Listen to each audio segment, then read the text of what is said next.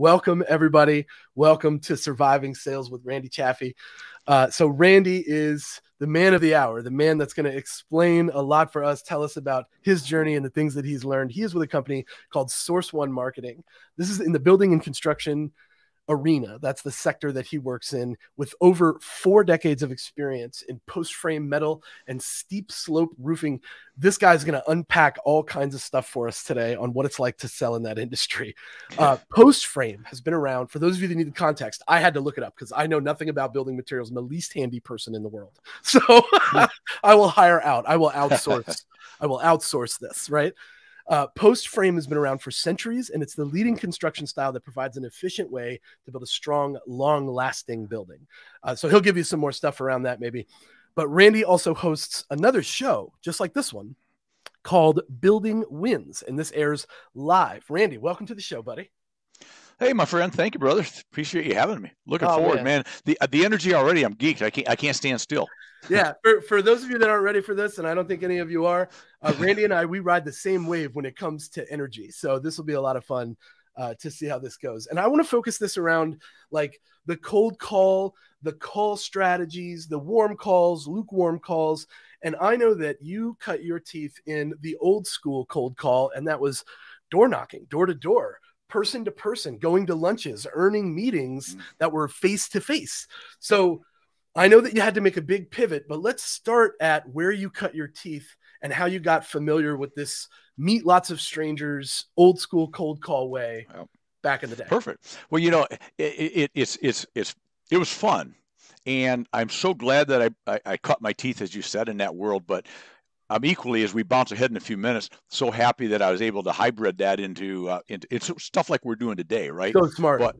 But I was the atypical, or the typical, I guess, old school road warrior. I mean, it was packed a car with samples. I mean, I used to have the trunk full, back seat full. If somebody wanted to go to lunch, I had to say, well, can we drive your car? Because I had no room. I'm in my driver's side seat, samples and literature and stuff. And I just pound the road, man. And a lot of it was calling ahead. A lot of it was talking to existing customers. But when I'm out, if I'm in an area, I'm looking at, and this goes way back, I'm looking in these weird things called yellow pages. I don't know if anybody ever heard of them. Oh, man, I remember the yellow pages and the white pages. Watch out. The white pages. And believe me, no, I had nothing. I didn't have no little gadget in my pocket. Were you that guy that was standing at a payphone? I was the guy. Dropping dimes and quarters. And then you got this card, right, this calling card with 947 numbers. And you always pull up the one in the winter, and it's like 1,000 below zero. Ice all over the payphone. Again, anybody young may look that up. Payphone. It's interesting. Google it. Yeah. So, dialing it like this with your hand, your head against the window. So having 700 numbers to have it ring busy and then start over. Or you get the gatekeeper. Well, hey, James will be back in 20 minutes. So now you're left with, do I sit here for 20 minutes? Well, no, you drive up the road, and then 20 minutes in, you're looking for another payphone someplace over and over and over. So, that's where I started. And this other really funny thing, GPS is an interesting thing again with our phone. Oops, right? I used MapQuest. I had my old trip worked out, so I'd put in all the directions, right, in like a folder, right, and I'd get one page done, and I'd wad it and throw it on the floor with my coffee cups, and then the next page, right, and but I literally, it's so odd to me now, maybe because of what I do or what I've learned, but I'm one of these guys that will literally wander in, walk in the door, hey, good morning, Maria, how are you? I'm Randy with Source One Marketing. I represent blah, blah, blah, whatever it is. And who's the owner, or who's the manager? Or because you didn't even have the ability to Google that or to LinkedIn that, right? Yeah. You just walked in. I mean, you want to talk about cold. Yeah, those things tended to be a little bit longer of a meeting. The average cold call is pretty short. You're lucky to get 5 minutes with somebody to nail down a longer conversation these days. And that's pumping out volume. But when you're in person and you're driving and there's, you spent the time and the gas and everything to go get it, resources, all of it, you spend an hour at every meeting if you can. Oh, absolutely. And, you spend that time very wisely and very strategically so that people aren't offended or shove you off too soon. That's a completely different art form than what it is to cold call today. But you prefer lukewarm calls. How do you make somebody go from not knowing you to being a lukewarm call today? Well, it really, in today's world, James, is so easy because we have so much information. Google works, any of the other search engines, but LinkedIn works awesome for me. Yeah, LinkedIn's pretty good. I love it because you first place, I know that they're in the business. I know what they sell. I know that they sell my type of product, right? Sure. And I know who the powers to be are, who the VP of sales is, who the purchasing agent is. You know these things going in. And it becomes lukewarm to even warm if you use LinkedIn to do the non-invasive, let me back up. I will never on LinkedIn, and I hate it, and I get them every day, and nobody, in case anybody's watching and want to LinkedIn me, don't send me a message. The first one going, hey, can we schedule a talk next week, Thursday at 3? I don't even know who the hell you are yet. So no, that's just a no, right? But well, what if they give you a context though? Wait, what if they give you a context and they're like, here's what I want to talk about? If there's will you take it? If there's a context, yes. Okay. So you're saying the random, hey, I want to talk to you about what and for why. I mean, right? What's the agenda is like exactly. But I like to meet and greet virtually first. We share back and forth. How you doing? Love to know people in the industry. If we never do anything together, that's okay too. Just want you to know me, and I want to know you. An opportunity might arise later, right? Exactly. That's staying top of mind. We talk about that a lot. Exactly. And then all of a sudden they start following me then, and they see my content on social media, and maybe they catch my show, maybe they catch me on a show like this, and all of a sudden, then when I finally reach out at whatever point feels like it's right for me, they kind of know Randy. Maybe not personally, maybe not, we've never met, shook hand, bro hugged or anything like that, but they kind of know me. So that really, if it's lukewarm to warm, because they already know what I do, they know what I sell, they know what I'm about, they know the quirky, weird, goofy personality that I am. And so it's all of a sudden, if you're going to be in the area, sure, come on in. That'd be awesome. Love to meet you if nothing else. And that's what I have found with, you said about, very, very interesting about the old way of doing it. When we made a cold call, if I got in the door, I want an hour of your time because I just spent, like you said, gas, flights, miles to get here. Yeah. We've all gone through all that already without ever leaving home, so to speak. Never leave the home office. We've got through that upfront stuff, whatever that is. And so when we get together, the first thing I'm selling, and a lot of people talk about this, I'm just selling the appointment to start with. I'm not coming in to really sell you something, James, at this point, because you know what? It's our first I might not be right for you. You may not be right for me. But let's just see if there's an interest. If nothing else, what's the exact worst case that would happen? Yeah. We both have a new friend in the industry. That's it. That's worst case. And we'll go from there. So yeah. It all kind of starts right there. And that intro is interesting because you had to make a pivot. In 2020, everyone under the sun, no matter what you did for a living, if you were rubbing elbows face to face, if you were going door to door, all of that stopped. And everybody went to this virtual world where video calls, Zoom, I think like 6 million people jumped on Zoom, became Zoom customers in 2020 and 2021.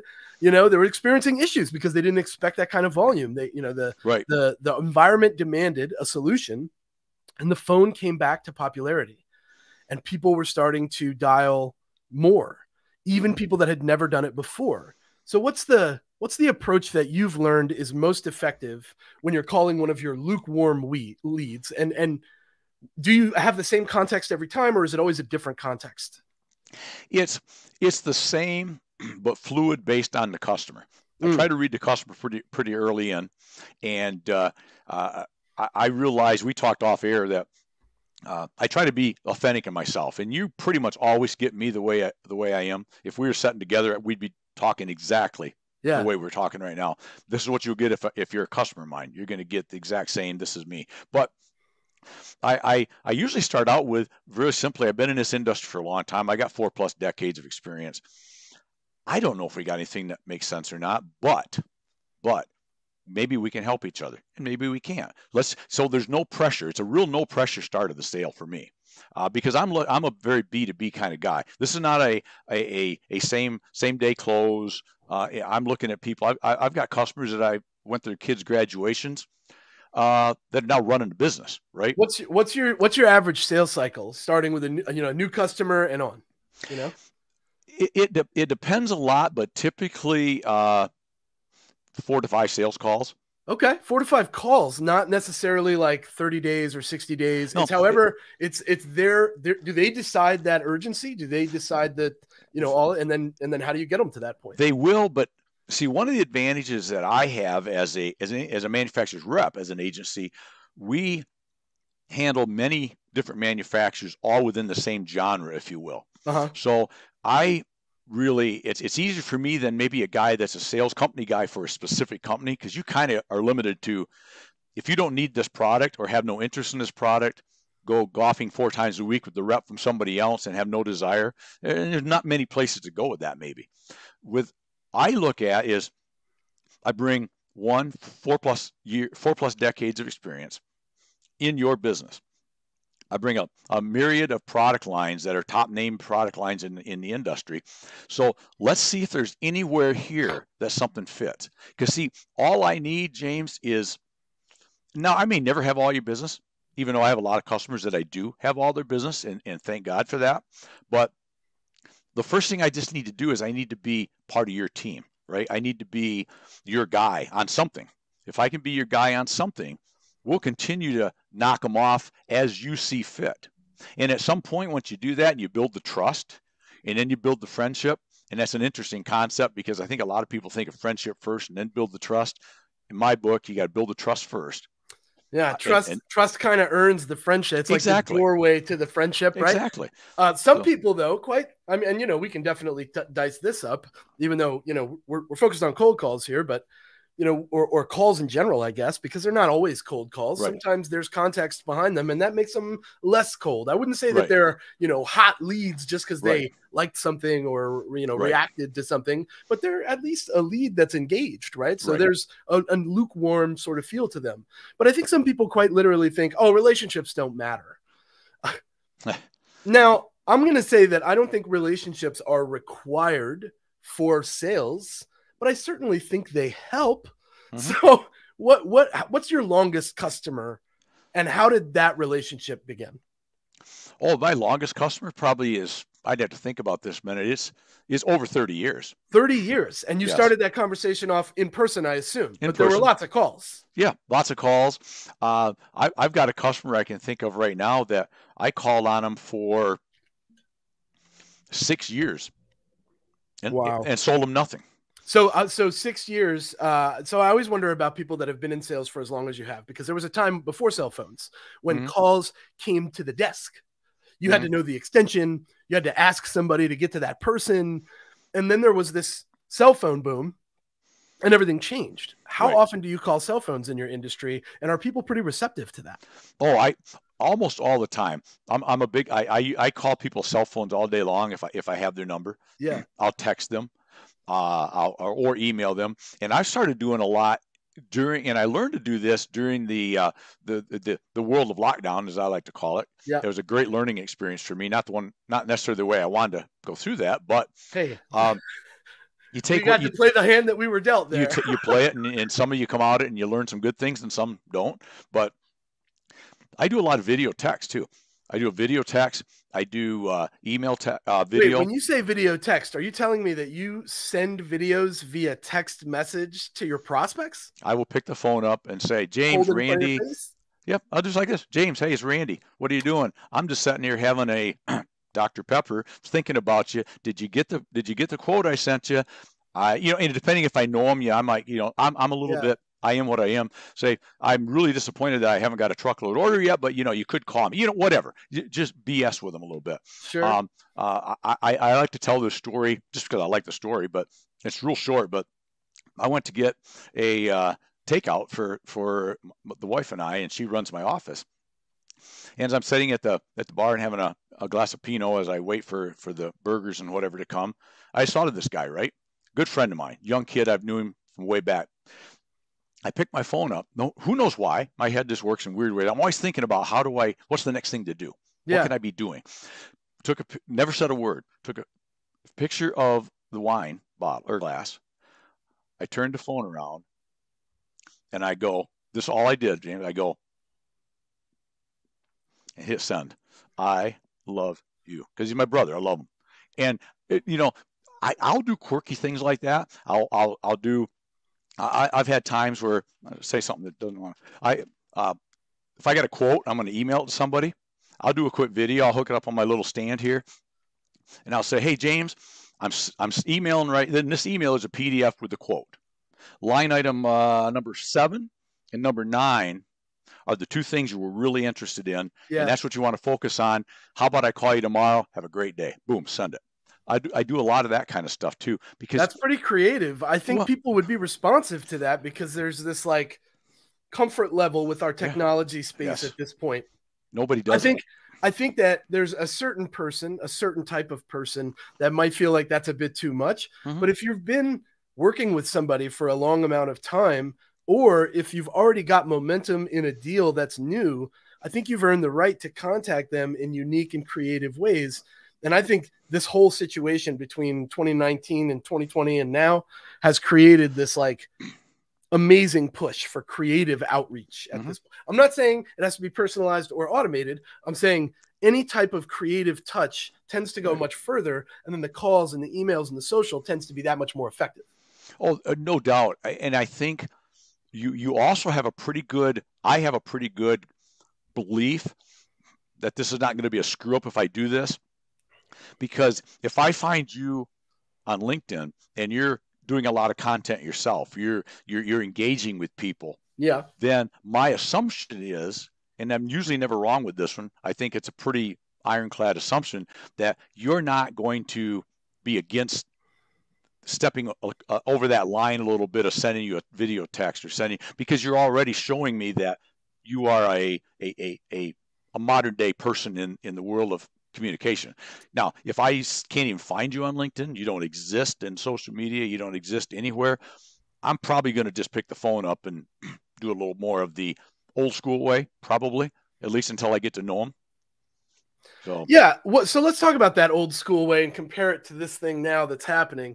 What's a great thing that you did in the past that's kind of changed and morphed, and now you either don't use it at all or it's changed quite a bit and you use it in a different way now? I only think the only thing that's changed is seldom, and I would say never because I learned a long time ago. That's a long, long time. Don't say never. Never, almost never. How's that? Almost never will I walk in to somebody that I don't know who they are and introduce myself out of the blue to some gatekeeper and attempt to walk through that thing, because I feel like today's world, that doesn't play as well as it used to. They just need a little warming up. Maybe not much. It'd be like maybe there's certain major league pitchers that only need 3 pitches and they can head out to the mound. They just can't go out with no pitch at all, right? You got to warm that up a little bit.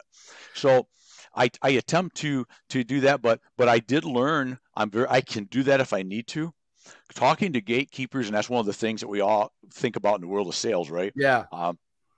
It's not that complicated. Even the tough ones, if you just are authentic and real and come in with some confidence but not cocky, right? It's not that hard. People want to help you. Yeah, I think you and me and Morgan and many other like frontliners have learned that gatekeepers actually want to help you. They are there to help you. If you talk to them the right way, they will help you. That's their job.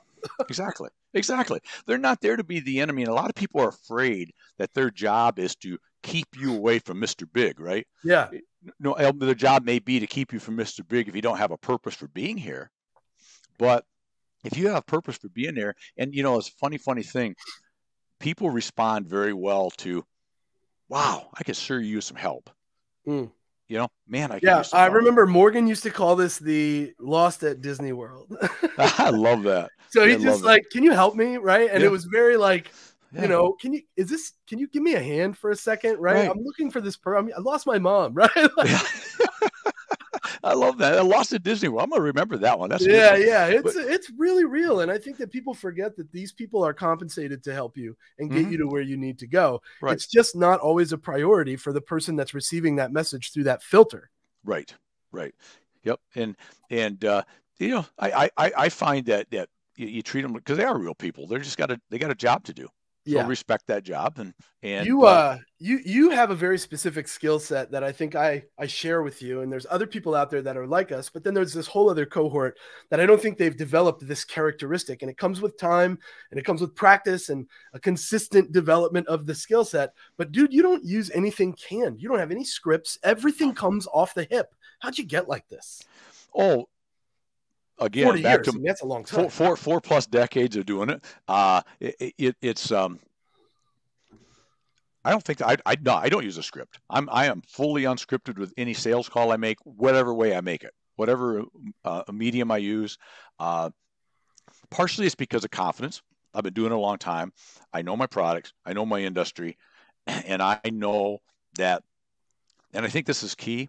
I don't fake when I come in to see you. I truly believe that while there's a lot of people that are competitors have a good product, good manufacturers, good people, but I truly believe that at the end of the day, the one thing you won't get with them that you'll get with me is Randy. And I believe that at the end of the day, I'm going to take your call on Saturday night at 8 o'clock. I'll take it on Sunday afternoon when I'm on the boat, if you happen to need me. And so I truly believe that I think I feel that I can do a great job for you. And so I'm not shy to make the communication. I'm not shy to make the handout, and I'm not shy when it's time. I think that's key.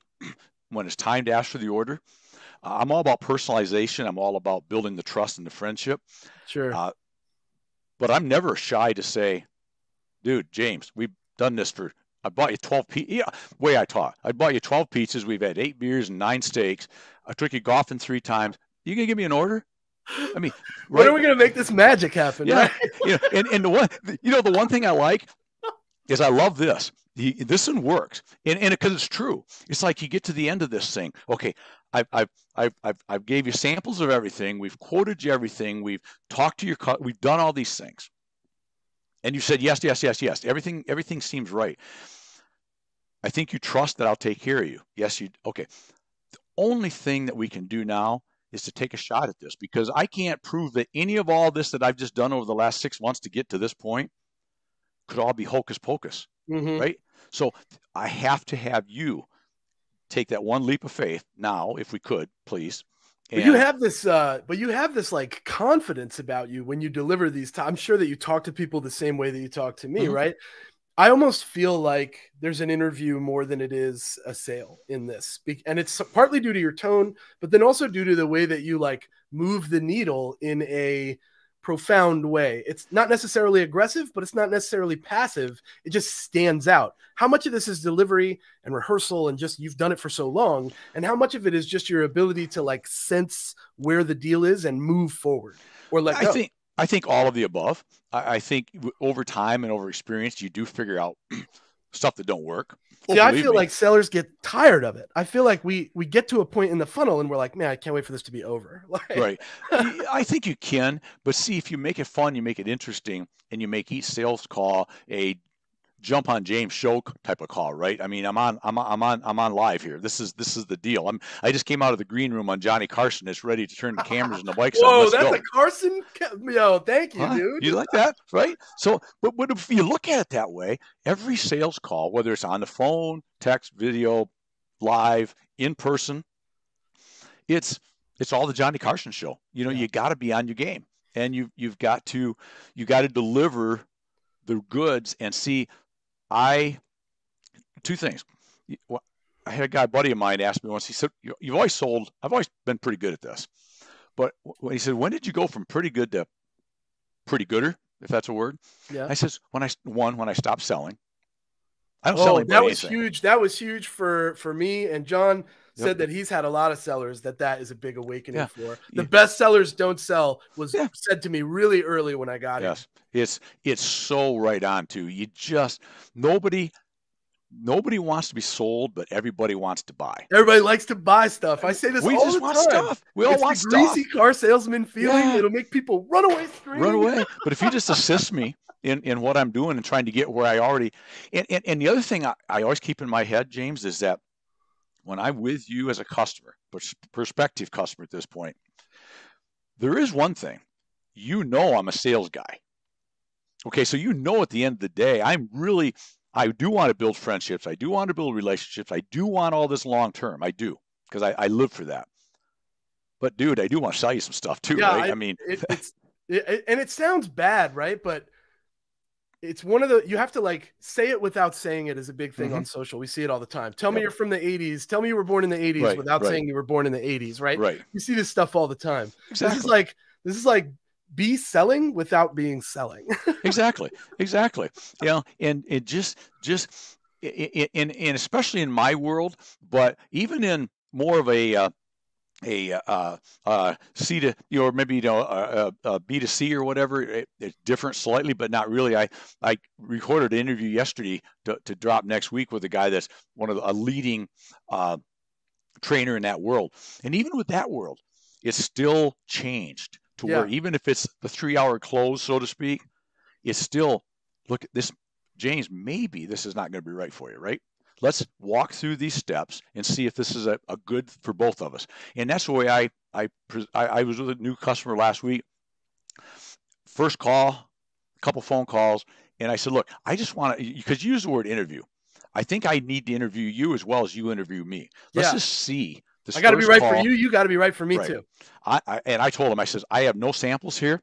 It's me, because this might not be right. So we take all that pressure off, right? We get to become friends a little, as much as you can at first visit.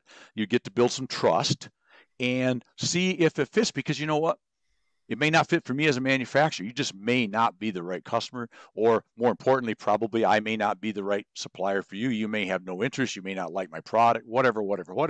But all that matters today is we start the trust thing a little bit and or trusting a lot and start the friendship a little. That's it. Yeah. I think trust is where, like, circling back, like full circle to the beginning, right? We have to have the trust first before we can earn the friendship, just like we have to have the trust first before we can earn the opportunity. And, when I did my course, we were in Las Vegas in late 2019, early 2020. And I remember saying on the course when we were filming, everybody thinks that opportunities are created or uncovered or, discovered in some way. It's not true. Every opportunity that ever closed was earned every step of the way. And part of that trust leading to that friendship is what's the beginning path of that step-by-step process that earns every opportunity. Last thing I want to talk about, because we're running low on time and I've got a question. How do you handle people that they just vanish on you? Because ghosting is big in our industry, in SaaS, in technology sales. Yes. But you're in building materials. Does this happen often? Not really, not near as much as you would probably experience. It can happen. The one thing in my world is most of my customers are brutally honest, and they'll pretty well tell you, look, I'll keep your card, I'll keep your samples here, but not a priority right now. And so I've learned with those people, I don't over push those people. They never go out of my my tickler file, if you will. So you stay with them. That's the key. Yeah, I'll stay with them. They may. I've said before. I've said they will get moved. I touch and move. Whatever happens, every time I put it in my calendar, it's going to get touched and moved for something.